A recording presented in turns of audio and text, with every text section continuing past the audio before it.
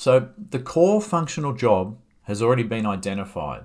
And this can be obvious if you look close enough, right? However, there are other factors and other players involved in the purchase decision.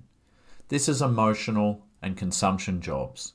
So at this point, you need to be confident you've applied the customer avatar template correctly. Remember, there are 4 customer types you need to consider.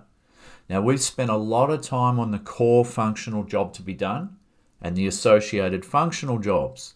But how does the customer want to feel? Or how do they want to avoid feeling?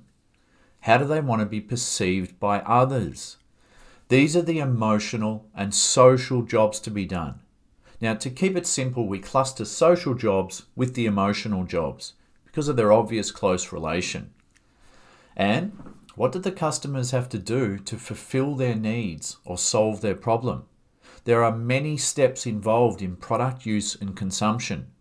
And if you are going to remove frictions and irritants, you don't want to neglect anything. As you map the customer journey, you need to assess the emotional and the consumption jobs so that you can further improve service in established applications. So, the key question that we need to be able to ask and answer: are you assessing emotional and consumption chain jobs?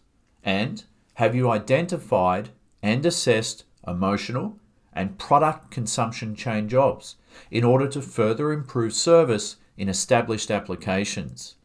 To be effective, we want to identify and assess emotional and product consumption jobs. We need to further improve service, right, in established applications.